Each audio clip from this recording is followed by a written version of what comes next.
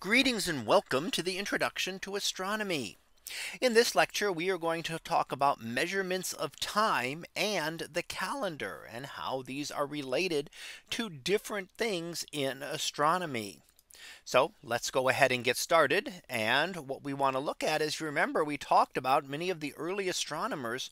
One of their responsibilities was to develop a calendar.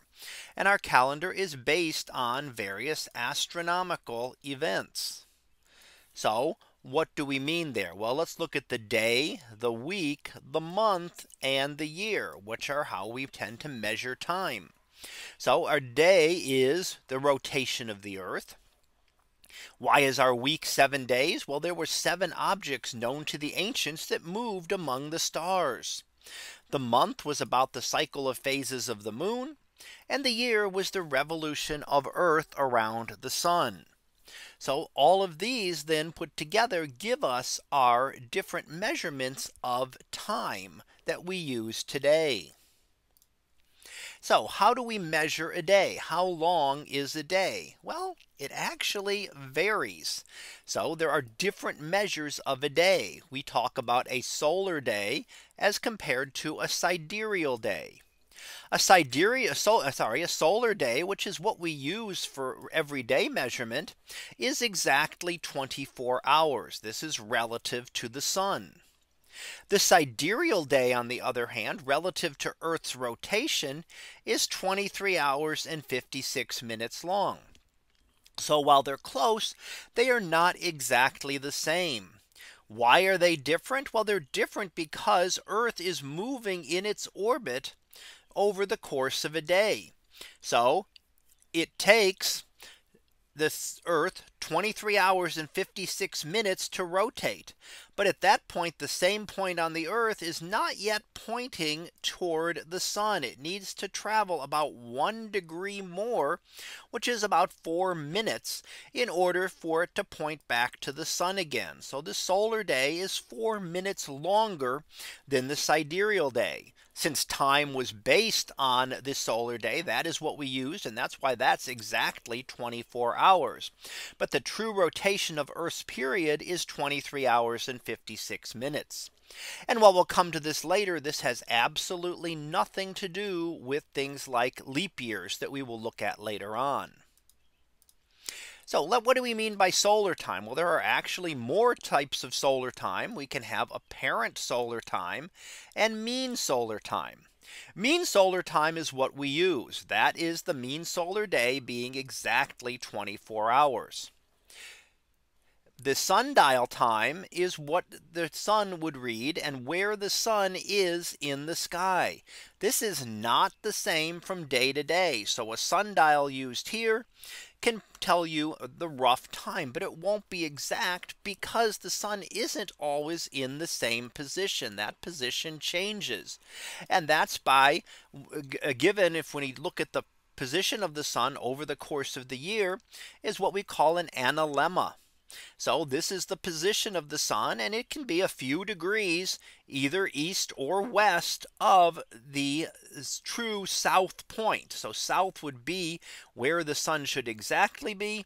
And this is going to be where it varies. And that varies based on the tilt of the Earth's axis and the eccentricity of the orbit. So those two will cause this to spread out. If there was no tilt and the orbit was perfectly circular, and that would be just a point, the sun would always be at the same place. Now this also relates to how we get time zones. There are 24 regions on the Earth that we use, and those each have a specific time. Now ideally these time zones would be exactly north south lines. However, for various political reasons, countries don't want to be divided. Some countries would then be divided and have half their country in one time zone and half in another. So you can see, for example, that most of Europe is in a single time zone. Not all of it. There's a little bit difference to the eastern portions and some of the western portions like Portugal and the United Kingdom. But in general, countries try to stay on the same time zone. There are a few exceptions to this. The United States and Canada, being countries that are very spread across, have multiple time zones, as does Russia and Australia. But most smaller countries are set so they will have a single time zone for the entire country. And then we also mention daylight savings time. And all this is a shifting of the time to put sunlit hours in the evening. It really actually has nothing to do with astronomy. So we really won't look at it anymore here. It just is a shifting. It doesn't change anything. It isn't based on anything astronomical. So let's go ahead and look at the calendar now. And we look at the calendar becomes difficult because it is based on astronomical motions that are not related to each other. So for example, the day, month and year, there are 29.5603 days in a month and 365.2422 days in a year. Because one is based on the rotation of Earth, one is based on the orbit of the moon around Earth, and the other is based on the orbit of Earth around the sun. There's no reason that these are going to be exact numbers of days. So we end up with months of uneven lengths and leap years because nothing ever fits together quite right.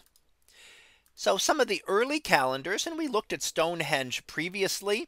Stonehenge had alignments with the rising and setting of the sun and the moon. The Mayans had a complex calendar that was based on Venus, based on the orbit and the observations of Venus. And the Chinese use a 12-year cycle of Jupiter, which gives us the 12-year cycle for the Chinese zodiac. So different calendars based on different motions. So we're not just using those, but other cultures have used other observations and not just the sun and the moon. So our calendars, one of the earlier ones was introduced by Julius Caesar, who gave us the Julian calendar. And in this case, the year was approximated to be 365.25 days. Well, if you remember, it was 365.2422. That's a pretty good approximation. There's a difference of only about 11 minutes.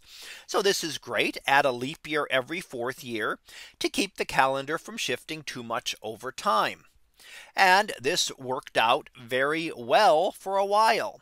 However, over more than 1,000 years, by 1582, this 11 minutes a year had added up to 10 days. So now spring was starting 10 days earlier, and it would continue. This problem would only continue to grow. So what could be done? Well, we had to redo the calendar, and that was done in 1582. And that is what we use is the Gregorian calendar given by Pope Gregory XIII. First of all, we had to drop 10 days out of the calendar. So you went to sleep on October 4th and you woke up on October 15th. Why? That just brought everything back into line. All the days that had been added that had become incorrectly over those 1500 years had to then be corrected. So we had to get rid of those 10 days. And also changed how leap years work. So every fourth year is a leap year, just as in the Julian calendar, except century years have to be divisible by 400 to be a leap year. That was not the case in the Julian calendar. So in this case, 1700, 1800 and 1900 were not leap years, but 2000 was. 2100 will not be a leap year. So that keeps everything from changing as much and leads it to a much more accurate approximation. Is it perfect? No, but now it will take tens of thousands or even 100,000 years for it to really start to get too far out of whack. So this is the current calendar that we use, and the adjustment was made just for the century years, that only 3 out of every 4 century years would be a leap year. So let's go ahead and finish up with our summary. And what we've looked at here is the day based on the rotation of the Earth.